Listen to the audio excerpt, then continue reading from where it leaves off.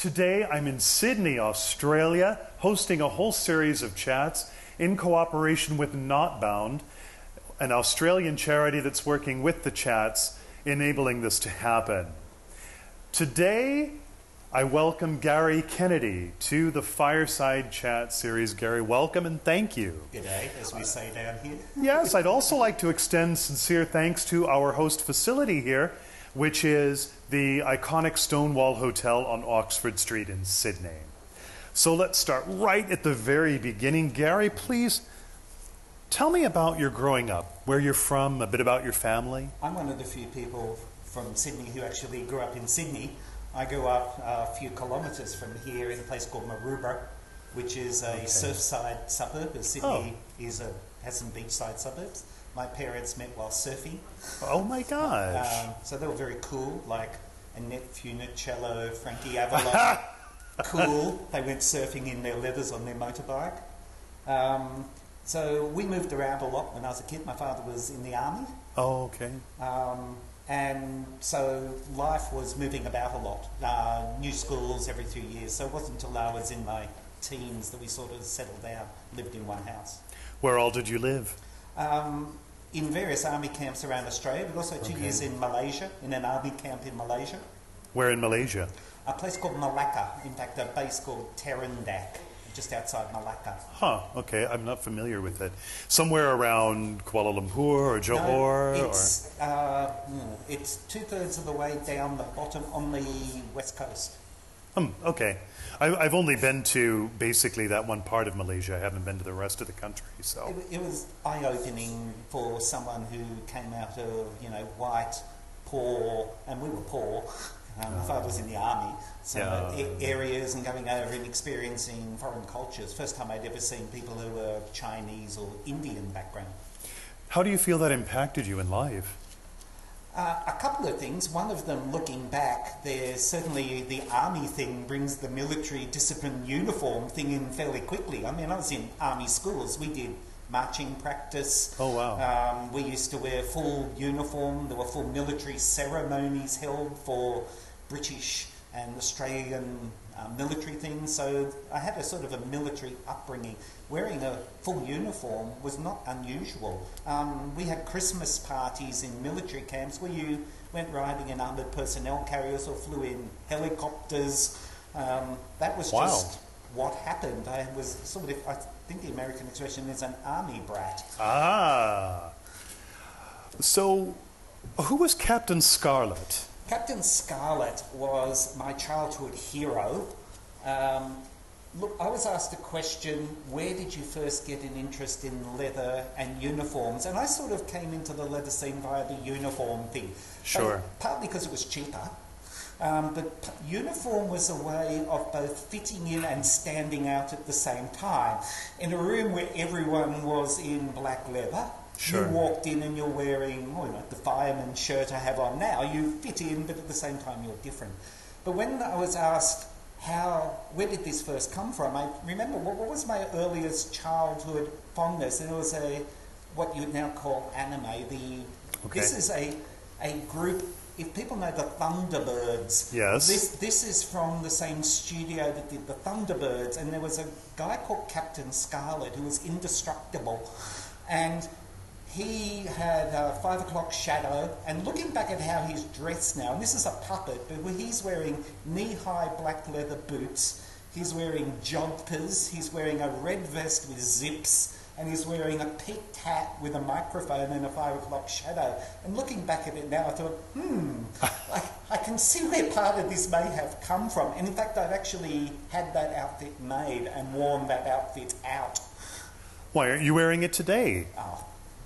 In a cupboard somewhere with all the other outfits. Wow. So going way back, I suppose my first childhood hero, if you can think back from TV, could have walked straight into a leather bar without a problem at all, or straight into the Mardi Gras party here. It's sort of, full fetish outfit, except it happened to be on a childhood puppet on a TV show.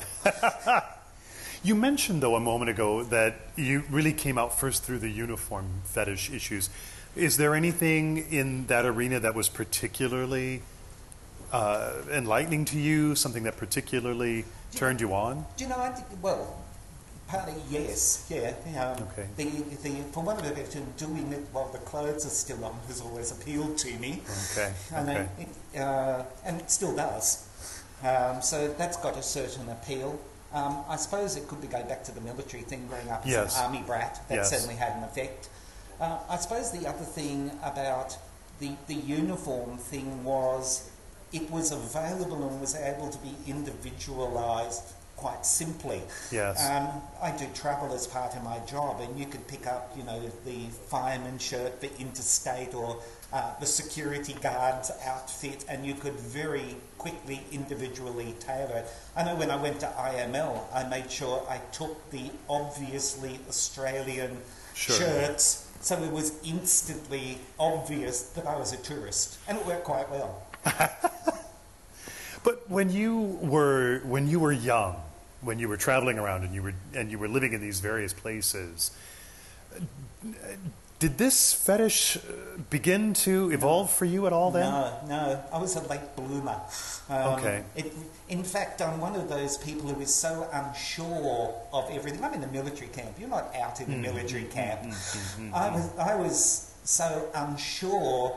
I knew there was something different, didn't know what that was, so there was nothing for a while. And then when it did come out, it all came out, so to speak. I do remember a famous party in Sydney called Inquisition, which I ended up running that party many years later. And I remember walking into that party when it was number 2 and having an epiphany and thinking, this is it. This is my group. I'm in with I remember thinking at the time, I'm in with the weird, freaky people. But I thought, but that makes me one of the weird, freaky people. And I had no problem with it. It was sort of a discovery of where I fitted in. But let's take a step back so we can understand a little bit more about you. You said that you were very nerdy in high school. Yeah, I was. How did you fit in with that? I was in the debating team. I didn't do any sport at all except swimming, which over here is a fairly popular sport. I was not both my parents were athletic, both my brothers were athletic, I wasn't.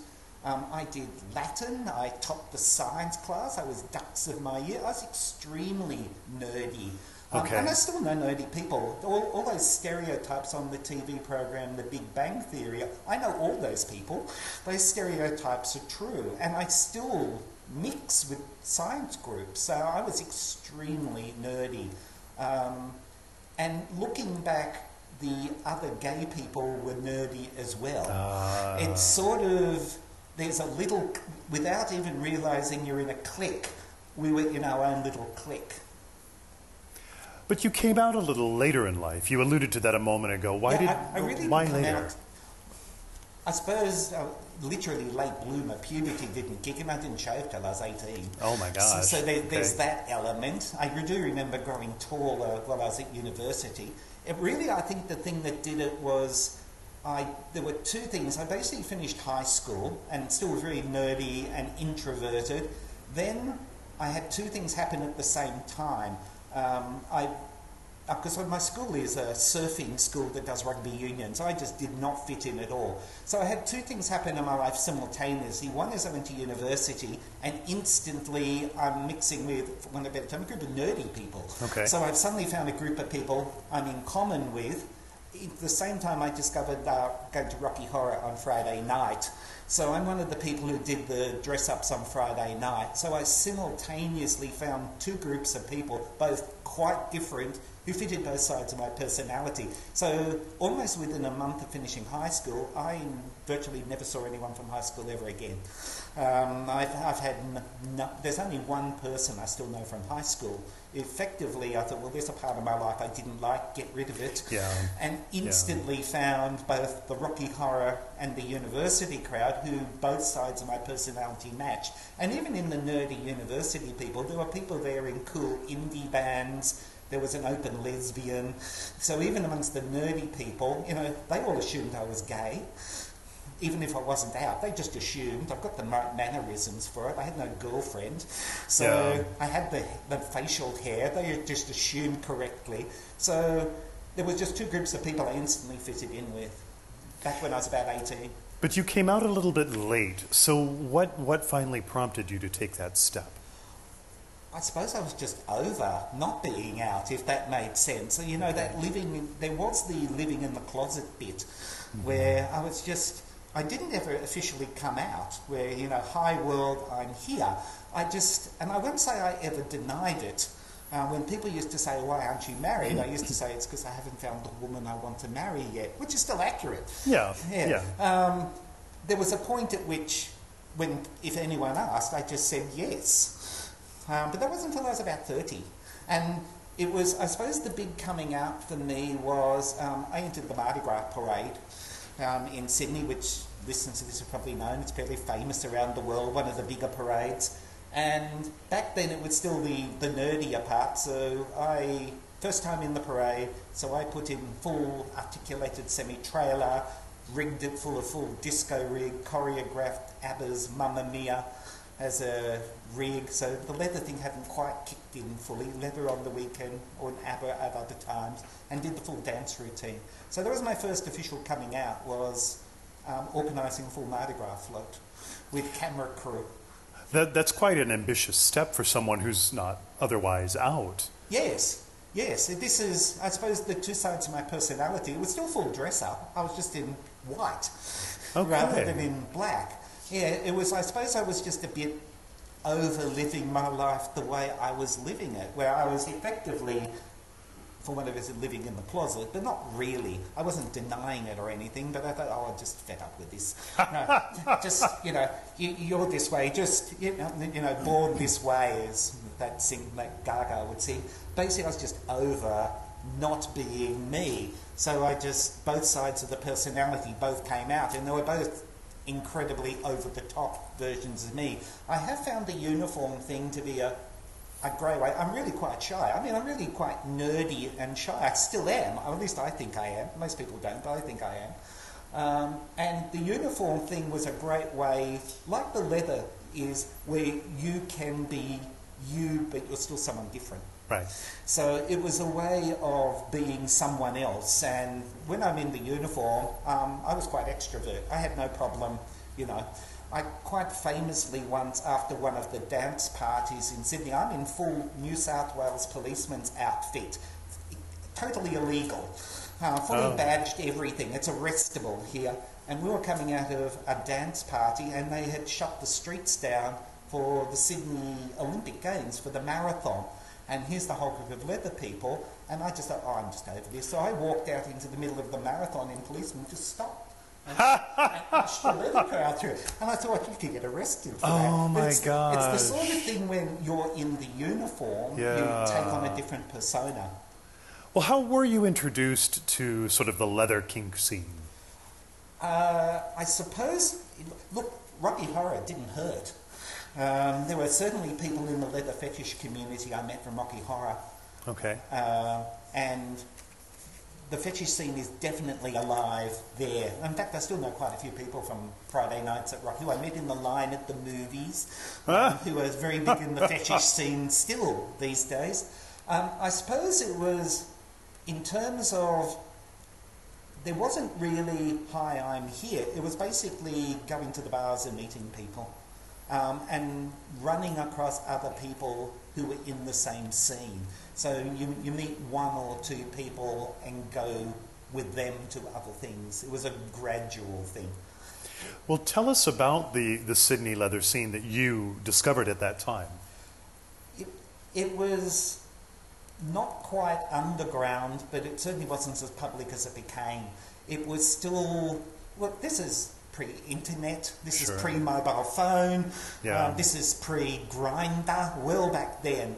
You know, we still looked at personal ads in the back of newspaper to find trade, that sort of thing. Yeah. So it was, I suppose, going back then, it was finding your way through and finding various other people in the scene was how initially I got involved.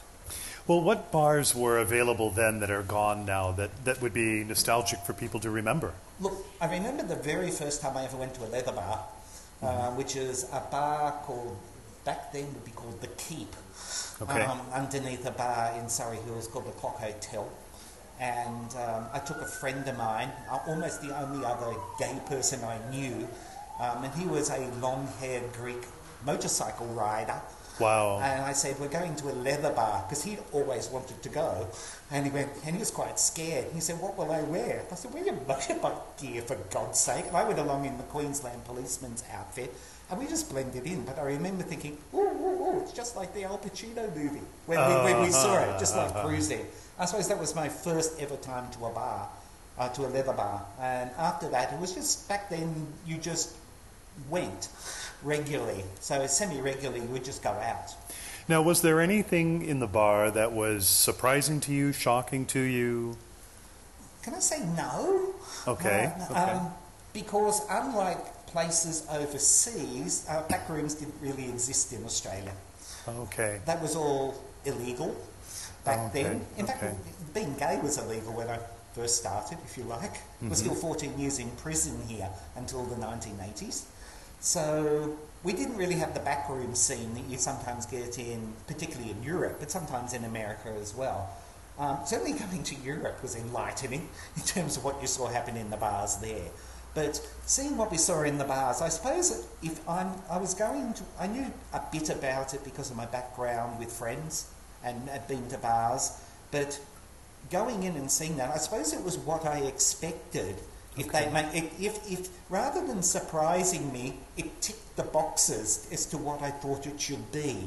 Now, if I'd gone in and there had been 40 men in board shorts and singlets, I thought it would have been very disappointing. Sure. Or sure. similarly, not that there's anything wrong with that, but if it had been men in drag, I equally would have been disappointed. Walking into a leather bar, and it was a leather bar, was exactly what I wanted and exactly what I expected. So where did the people play? Were there private play parties in homes? Private play parties, small parties. There were a couple of motorbike clubs around at the time, and certainly a couple of them organised play parties as well. Which clubs were there? Do you remember? Yeah, the South Pacific Motorcycle Club, which is probably the first one.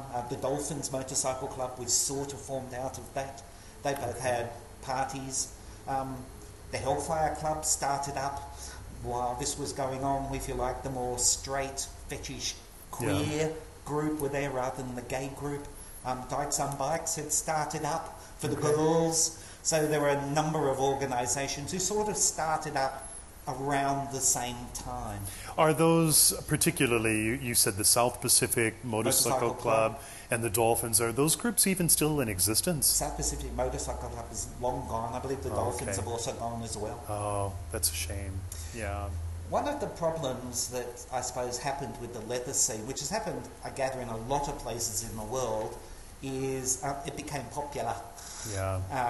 And when I say popular, it became a place for muscly boys to buy a harness and say they were into leather. Yes. And because the leather fetish scene was so perceived as interesting is not the word, naughty, for want of a better term.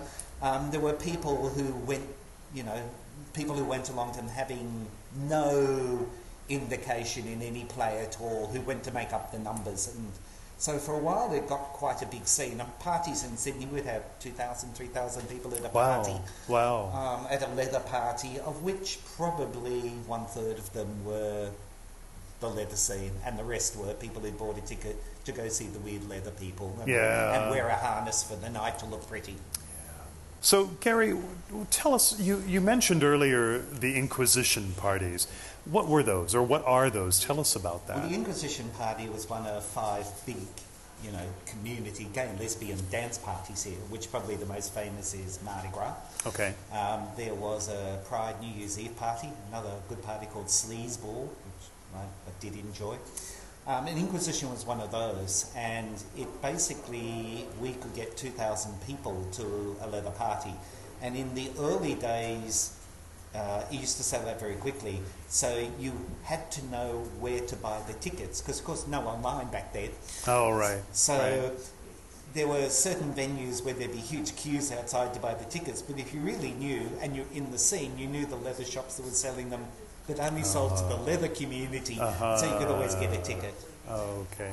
And we'd get 1,500, 2,000 people to us. In fact, Inquisition 2 was the one that I sort of realised where I was in amongst my right element. You had your epiphany. I had my epiphany at Inquisition number 2.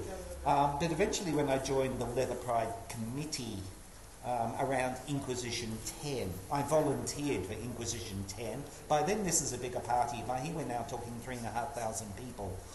What time frame were these happening? Oddly, it used to happen around Mother's Day in Australia, so it used to happen in May. But what years was this? Oh, we're talking 1980s, 1990s. Oh, okay, okay. So late 80s, all of 1990s. They finished, about 10 years ago. But you mentioned the Sydney Leather Pride Association. Take us to that. How did you come to be part of that? I suppose I came to it by accident. I originally volunteered for something. Myself and my other half at the time volunteered for one of the Inquisition dance parties. Because my background, I own my own business and I've run conferences and conventions, and so some people on the committee recognised that I had organisational skills, simply because that's what I did for a living. And there's, as it happens on a lot of volunteer committees, there was an implosion and most of the people on the Leather Pride Committee left. And so there were only a couple of people left, so I was asked to come onto the committee. And by Inquisition 12, where there were only 4 people on the committee, I actually ran the dance party that I'd volunteered at 2 years earlier. So it was a rather steep learning curve. Wow. What did you learn doing that? Well, for a start, it's the first time because it's, first thing I learned is a dance party is a lot of organisation beforehand. Such as? Oh, such as I'm having to deal with insurance companies, recording royalty organisations, the police. I'm dealing with security guards. I'm hiring portable toilets. Wow. I'm talking with acrobats. I'm organising catering, as well as running the party. We're talking full production. This is not just hiring a room for a backroom party. This is full. I've got concurrent DJs going for 10 hours in 2.5-hour shifts, and so on. So it's full organisation, full running of a full event. But if you did this with only, 2 years experience, how in the world were you able to achieve that? There's an expression, if you want to get something done, you give it to someone who's already too busy. And I suppose there was an element of that. It was either there were only 4 of us organising this, and one of those was the treasurer, and one was a volunteer coordinator, and I'm given the job of organising the party. So it was either I did it or it didn't happen. And at that point, I'm on the committee, I'm in the scene, and you know it's like you're on the committee, you don't want a personal failure in the leather scene. Right. And so we worked to get it done. Any problems or surprises, disappointments that came from any of this? Yeah, the venue the venue didn't work very well. So in terms of that, it was a little overcrowded. We did have one interesting event. We're in a new place because the old place were shut down. Oh. We're in a new place, and there were supposedly fire alarms. And the idea is fire alarms come on, lights are supposed to come out, doors are supposed to open, and all of that. Smoke machines set off the fire alarms. Oh my gosh. So, except there was a failure of the system, so no lights came on and no doors open, which is good. Mm-hmm. So in the middle of this dance set with lights, you suddenly hear, evacuate the building. And everyone thought it was a sample. Wow. And so and then we had a fire crew come through the dance party. And you thought, what a great show. My gosh. So it's one of the best accidental shows I've ever had. What did the fire crew have to say about it? I think they were pretty freaked out because they're in the middle of a leather dance party. But they were okay with it. They just went out and they checked the systems and realised, it's a false alarm, it's only a smoke machine. But we got a free show that night. My gosh, that is amazing. But you've mentioned now several times in our discussion Mardi Gras. How did that begin and how were you involved with it? can't say, partly because I'm not out and partly because I'm still young and living at home, I'm not involved in the very first outbreak, with the very first riot. Sure. I'm still at high school here, and I'm not exactly sure where my bread's buttered, to use an Australian expression, at that stage. But I have friends who were in the first ever riot. Mardi Gras, well, it was still illegal in Australia to be gay. It was 14 years in prison for consensual gay sex, even in your own home. So it's still full illegal, let alone, leather or fetish. And so in 1978, they decided to have a parade down Oxford Street. Right out here? Right out here where we are now, where the Mardi Gras parade is still run. And at the end of the parade, the police bashed a whole lot of people, and their names were published in the paper, their names and occupations. And so people who were school teachers or in government positions lost their jobs as a result. And that was the first ever. So the first parade was basically a bunch of people walking down the street with a truck with a sound system on in the middle, in the late afternoon. And from that there were riots, and then that's where the parade came from. So the parade over here, a bit, I suppose, like the Stonewall riots. The first gay riots came out of a riot in Sydney as well. This was the late 70s? Yes, the late 70s. Oh, okay. Okay, so a little later than in some other places. Yeah, and it was still illegal to be gay in my home state in Sydney until 1984. So they only repealed that law in 1984. Well, when we prepared for this chat, you mentioned that today's leather kink scene has reverted to circumstances from years ago. It's gone back again. Tell us about that. What's going on? And because even I notice it coming here as a leather man. What's going on with the leather scene here? It basically has gone back underground again. If you like, the people who joined the leather scene because it was cool or naughty have been there, done that and left. A lot of people who got into leather because there was no other option. Effectively, if you go back to the 80s, there were only two gay people, drag and leather. And that was the two people knew. So we've also seen people who really have the leather mindset, but are now into fetish or kink, or they're in the bears. A lot of them, you go to see the Mardi Gras parade with the bears, and half of them are in chaps and harness. Sure. So I suppose we've seen people become more confident that leather doesn't have to be leather. That old leather is a mindset, leather's not a look. And so a number of people who are still in the scene, and if there was a leather bar would be there, you now see in other parts of the community as well. So where are they going, though? I mean, are people doing private things in their homes? There's still private parties. There's still some small clubs that aren't licensed bars. So we really don't have a leather bar in Sydney anymore. There are leather nights. Some people in the leather scene have, Facebook type groups, and so they'll contact people and say, we're all meeting for drinks in this pub, and so 40 or 50 people in full leather will turn up to a pub. Or there's still, the social networks are still there. There's a leather group still in the Mardi Gras parade. There's still leather parties run, but they're now smaller. And like the old days, you really have to know you need to get into the scene and be part of the scene to know where everything's happening. A little easier these days with the internet and Facebook than it used to be, but it's almost gone back to where it was, where you need to find your way in. And once you're in there, it's all more, I won't say discreet, because leather's never discreet, but you have to find your way in and find your way through it a little harder than when it was really out there in the 1990s, when there were leather bars and bear bars going in Sydney. What would you say is the number of people participating in the Mardi Gras parade from the leather contingent? You get about 50 a year who are in the leather group, but there's another 100 people riding motorbikes in full leathers. The bears will march 100 people, and half the bears will be in leather. But when you say leather, is that all encompassing? Are you counting the fetish people, like the puppies? No, because strictly the leather people. Yeah, the puppies will be another group.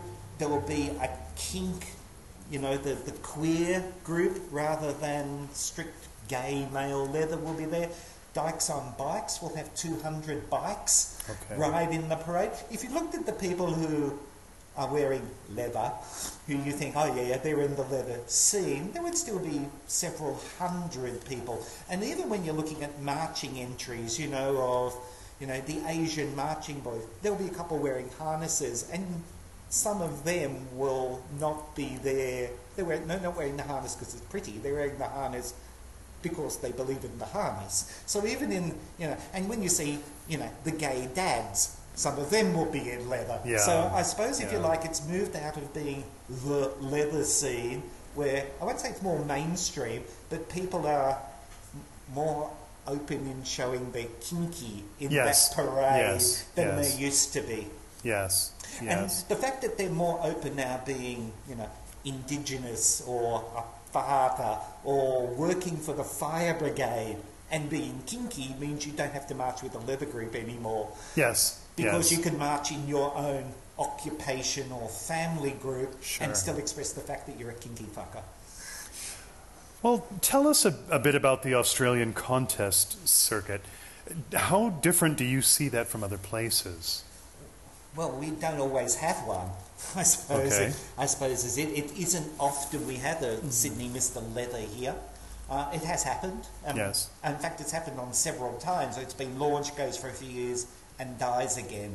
If there's one thing, I suppose, that's different about Australia from being in Europe and America, and I've been to England and Paris, and I've been in America, we're a little more casual down here in terms of the seriousness that you take being president or a Mr. Community.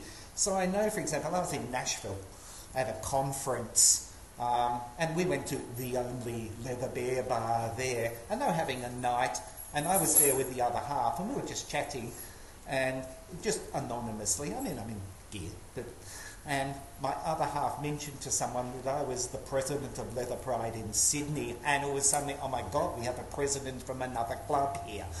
That tends not to happen here. If you go over, have a chat sort of thing, where it's at a higher level of it. It's a bit more casual here. We like to think in Australia we're a bit more casual, and I suppose that goes in the president, Mr. Leather thing.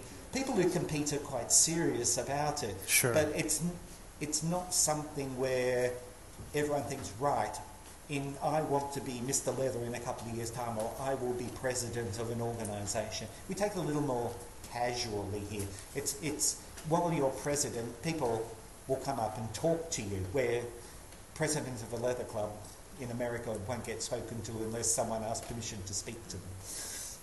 Well, I think that depends, sure. Certainly that's been my experience. Yeah. So over here it's a little more casual, if you like. I suppose it reflects a more casual lifestyle down here. Okay. We don't take things quite as seriously here, or at least we don't think we do. Well, one thing I have heard about the scene here in Australia, and of course this is, you know, all over, is there's a lot of drug use in the community. How do you see that issue? Yeah, that's there. When it's, I suppose one thing, look, when we organised the dance parties, we all did senior first aid certificates, where simply because of, I suppose, duty of care for members of our community, we ran full first aid crews, full medical, not just first aid, we had doctors and nurses, we had full medical crews. So, because it's going to happen at a dance party, that people are going, and in fact in the straight scene here, some laws are being changed at the moment, because we had 6 deaths from drugs at dance parties in Sydney in the last couple of years, not the gay ones. It's definitely there, and, you know, I've lost a friend to crystal, to ice. So, it definitely is there. It's definitely an element. There's a group of people who believe the only way to have sex is while you're high. There's a group of people who believe the only way to go to a dance party is to be high. Yeah. And high is not, you know, amyl and pot.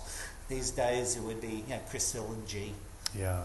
the heavier things. But do you think that that is something that has decimated your community? How do you see it in as far as the success of the entire gay community here? I think it's a small fraction of people who... Okay. The one thing, can I say, having gone to straight dance parties, the one thing the gays get better is they know what a recreational drug is, if you understand, where you can go out and if you want to do a cone or a pipe or snort coke, you'll do it for the party, and then you'll come down again, and you won't touch it again till the next time you want to party in 6 months to a year. And the gays get that better than the straights. Okay. What are your thoughts, though, on mentoring in the community? How is mentoring seen here in Australia? There's not a huge amount of it, to be honest. Okay. It doesn't really happen as happens in Europe and America. From travelling overseas and going overseas, certainly, and it's not just daddy-boy relationships either. There are elder members of the community who, I won't take younger members of the community under their wing. Tends not to happen here. Interesting. And I don't know if that's because we're smaller or more fragmented. I think that's an element of it. I also think it's part of this casual attitude we have where we don't take it seriously. I suppose when I was in the scene, I couldn't say there's anyone who really mentored me through it. I sort of stumbled my way through it with other people who were stumbling at the same time. Is there a mentorship over here? Yeah, there are people who do it. Is it typical? No, I'd say it's not typical. There are certainly people who have said to me, you don't know what effect you had on me when I was new to the scene, simply because, you just talk to them or... and I never took that as formal mentoring. Where mentoring I see more as taking someone under your wing and, almost like a child. Okay. I've never done that. But certainly, anyone wanted to know about something, I've been quite happy to talk to them about it. What if someone were to approach you and say, Garry, I would really love for you to mentor me in the community? What would you do? Look, can I say I'd do it? I actually signed up there's a gay mentoring service, which is not the leather scene. A group here where young people want to be formally mentored, and that has scholarships. I actually signed up to that as one of the mentors because it's all very vanilla and white collar, all the people involved in that. And you need some filthy pig involved in that.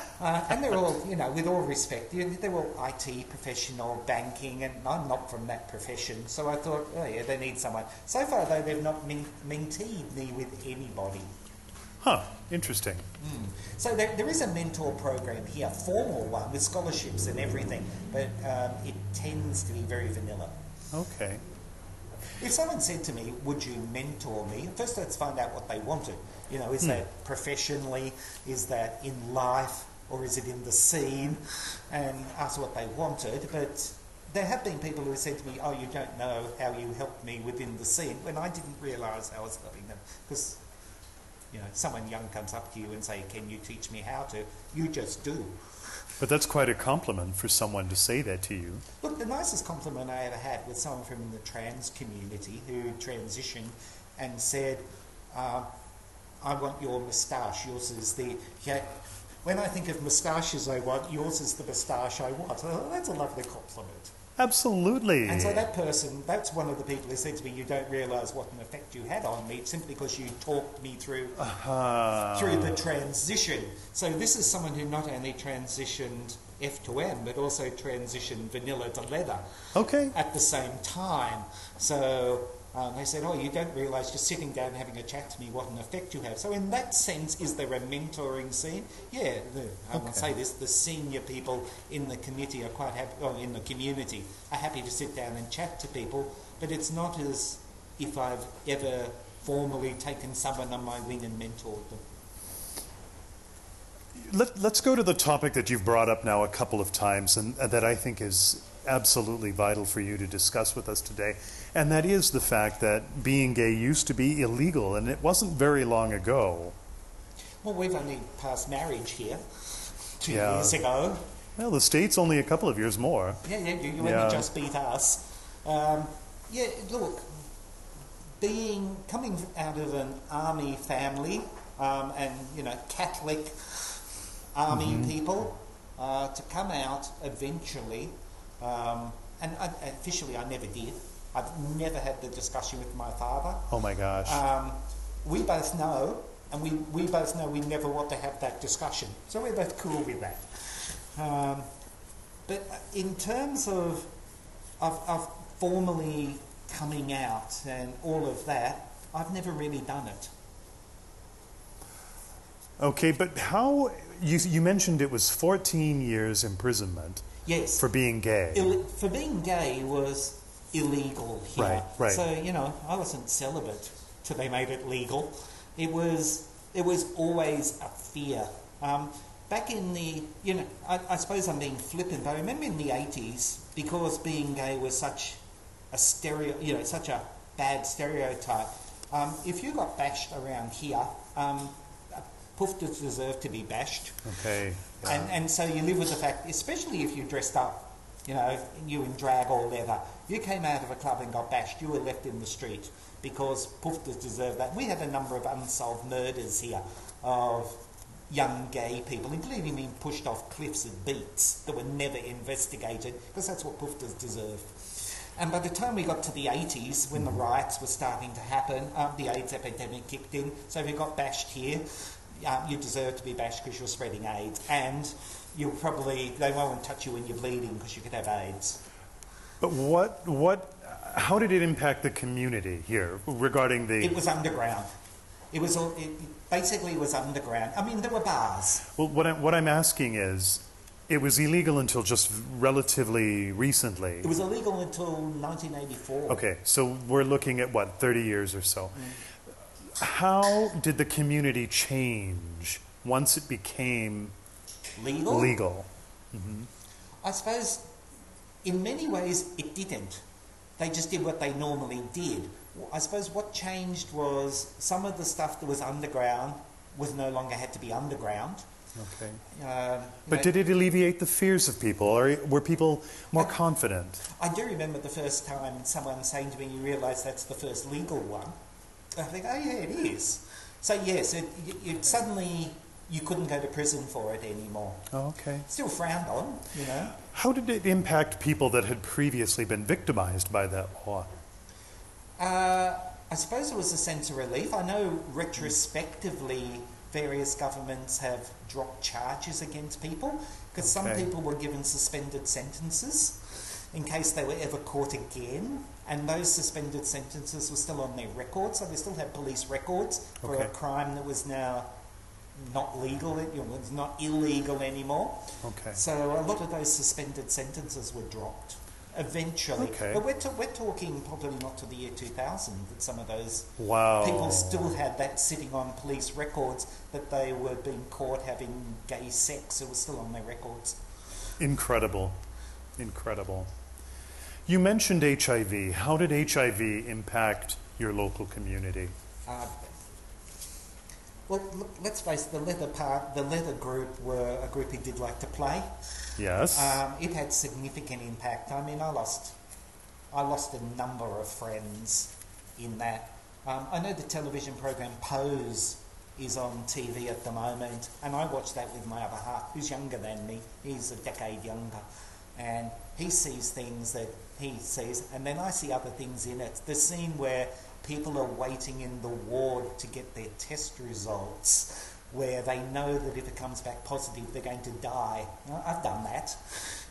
Sitting there waiting for the test result, where they go to the cemetery and they're buried and no one goes to the wedding because you can get AIDS from the air around a dead person. I've done that. I've done the candlelight rallies. I've done all of that.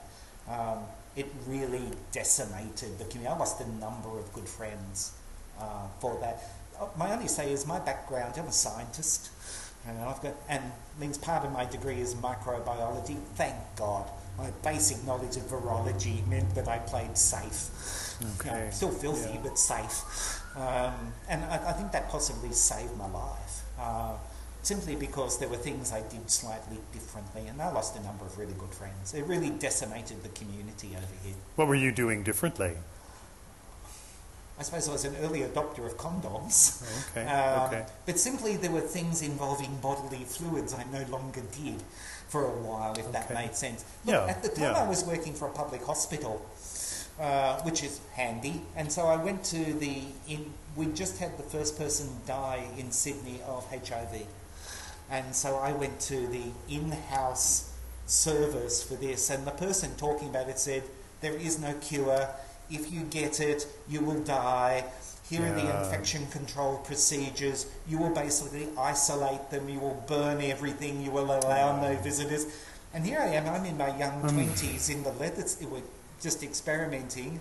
And here are senior clinicians with all of this. It scared the absolute fuck out of me. And so for a while I played quite safe.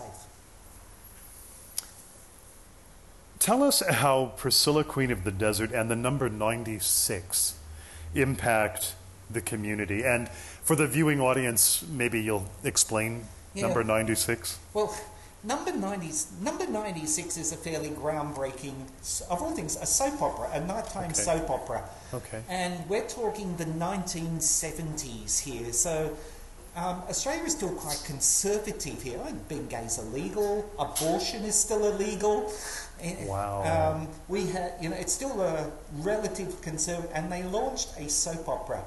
And this is, we believe, the first soap opera in a woman ever exposed her breasts is on here. This is a prime-time television program. They had a gay couple on it who were living together, and it was just, they were a gay couple. It was just normal, and groundbreaking and revolutionary at the time in terms of normalising this. And they were never shown having sex. In fact, they were never naked because that would be too far. But one of them was a lawyer. And so not only did it normalise it, and this is the first time I can remember seeing a normal homosexual. Okay. Prior to that, they're sexual deviants, they're pedophiles, they're drag, and I'm not saying anything against drag, but they're put into movies, I'm talking British comedies, Danny LaRue, those, John Inman on Are You Being Served? Sure, we're talking either the extremely effeminate gay man or the obviously feral pig leather type person, the typical stereotypes. And so number 96, for the first time, we believe the first soap opera showed a normal gay couple, one of whom was a respected lawyer, a profession, just fitting in. And it was the first time I remember thinking it's the first time gay is normal. Wow. If that makes sense. It had that. And I'm in my teens, and I still don't know what's happening, but I'm thinking, gay is normal. Yeah. Was how that came along. And then in the 90s, we had a series of films came out of Australia, of which Muriel's Wedding and Priscilla are probably two most famous of those. And Priscilla was shot at a bar not far from where I lived at the time, a bar called the Imperial in Erskineville. I lived literally up the road from that and used to go watch the drag shows there, because when you're in the suburbs rather than the city, and I mean it is the suburbs, but it's the inner suburbs, which is alluded to in the movie, that it's not out in the suburbia. When you go there, it is a mix of the locals. So you do get, the lesbians, the bears, the twinks, the leather crowd are all in the one bar together, which I think the movie alludes to in the opening scene, where you see the whole community in there watching the drag show. Sure. And I remember seeing that and thinking, here's Australian gay going around the world. And in fact, I remember I've been in bars in Chicago and Paris and seen the bar I drink in up on the screen. I think, this is my local pub, and here it is on the screen in the Eagle in Chicago, which oddly was showing Priscilla. But you said you're a sausage judge and a meat inspector. Would Would you explain that to the viewing audience here? I have a Bachelor of Science in Food Science and Technology. I'm a food safety consultant. Okay. I own my own business, which is why I've got organisational skills. I run my own business. And as part of that, part of my training is I used to work in a meatworks. I worked in a wonderfully named boning room, but worked in a meatworks in the outer suburbs of Sydney, so where I was out without realising, because people just assumed you live in the inner city, so it's assumed you are. Okay. There was one time I had, every fourth Saturday, I had to open the factory on a Saturday morning, and there was one night I'd been to Manacle, a leather bar, and I was dressed as you would be, in black boots, jeans, flannelette shirt, leather jacket, as you do. And it was 2 in the morning. I thought, I'm not going to go home. So I stayed out till 3 and drove to work, and walked in to open the factory at 3:30 in the morning for the 4 o'clock start. And I just said to everyone, I'm going to be in my office all day. And without realising, my street cred did that. But also, everyone who didn't think, he's obviously been out all night. So when I eventually came out, because someone asked me how did I enjoy the parade, and I said, well, I was in it. Everyone just expected it. So I suppose that wouldn't have happened in the 70s and 80s. I suppose by the time it got into the 90s too, apart from the fact I'm one of the managers, and you can't really tell one of the managers off, by then it was just expected. It was just, gay had been normalised to the extent that people weren't in the closet as much anymore, so you knew one now. Everyone knew a gay, to use that wonderful expression they use in Little Britain. Yeah, everyone knew a gay somewhere now, where my parents' generation, there were no gays. Well, none that they saw knew, yeah. They were there, yeah. Just no one was out. But yeah. by you get to 1990s, 2000, everyone knows someone. There's someone at work, or someone socially, or there's a relative who's now gay. So when you're finally out, it says, oh yeah, well, it's obvious. And so he lives in the inner city. Yeah. He goes to dance parties. It must be, he listens to Madonna. It must be obvious he's gay. What advice have you for people new to the scene? Be yourself. Okay. Don't think you have to fit in with a norm, because there is no norm.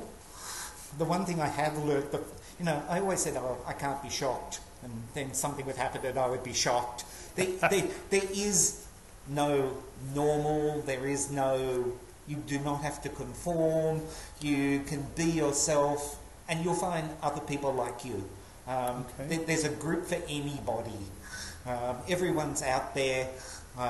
You might have to search a little hard, but for God's sake, you're young. You've got the internet, for God's sake. You can find these people these days. I had to look in the back of the classifieds to find these people. Don't change. Be yourself. Being yourself is the best bit of you. Don't change to what you think other people want you to be.